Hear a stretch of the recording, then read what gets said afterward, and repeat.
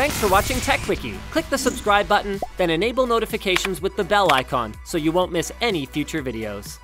So you've recently decided to get into the world of PC gaming, but given that your 7-year-old computer struggles just to boot into Windows, you find yourself wondering aloud, how in the world am I gonna run those fancy new AAA titles that my favorite streamers are playing on $1,000 hardware? But wait! The listed minimum system requirements on the side of the box, or web page, actually seem pretty close to what you have.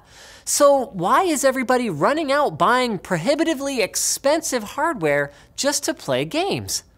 Well, first off, on a console, most games are tweaked to run in a predictable, consistent manner on one specific hardware configuration, or at most like 5.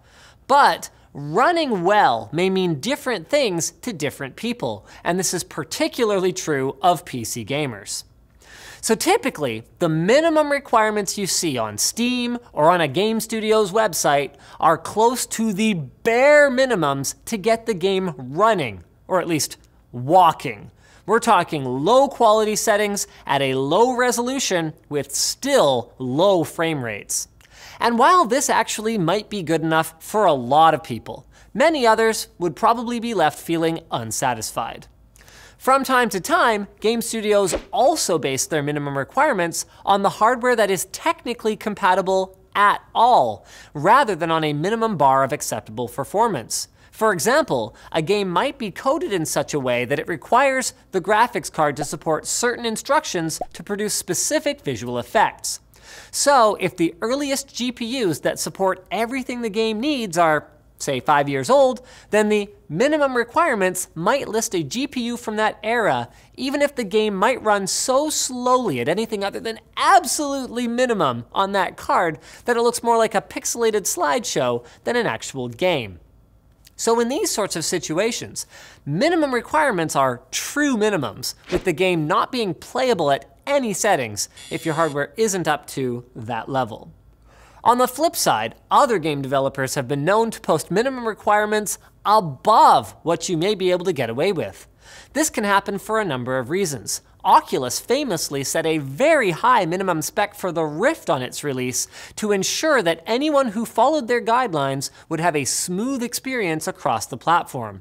And in other cases, game studios have made assumptions about what they think most players will be using instead of spending a ton of R&D time validating very old stuff, and they've effectively used the minimum spec as a way of saying, well, anything under this might work, and you're welcome to try, but we just won't guarantee that the experience will run well.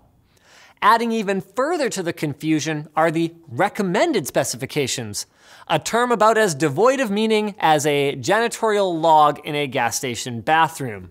Since there isn't any kind of standard for what recommended means, you'll sometimes see configurations that might still not be good enough to run the game on high settings with decent frame rates, while others will list components that are obviously overkill, like 8-thread processors for games that can't take advantage of more than 4. So okay then, Linus, if I want to make sure my computer can actually handle my new game, what the heck am I supposed to do then? Well, figure out what kind of experience you want. Are you okay with running a game at console-like 30 FPS? Or is buttery smooth 60 frames per second performance something that you have to have? And what kind of trade-offs are you okay with making between that performance and image quality? Once you've decided, the answer is benchmarks. There are plenty of resources available online where popular games are tested on different CPU, graphics card, and quality setting combinations at different price points by independent reviewers. You can use this information to decide if it's worth it to upgrade and how expensive of a part you might need. And you actually might end up pleasantly surprised to find out how good of an experience you can have with a mainstream processor and a sub $200 graphics card these days. But even if it looks like you would need to spend $1,000 that you just don't have on a brand new system to get the experience you would have wanted, at least I can say this. Don't fret too much, because then you can also save yourself the $70 that you might have spent on a game that turned out to be more style than substance.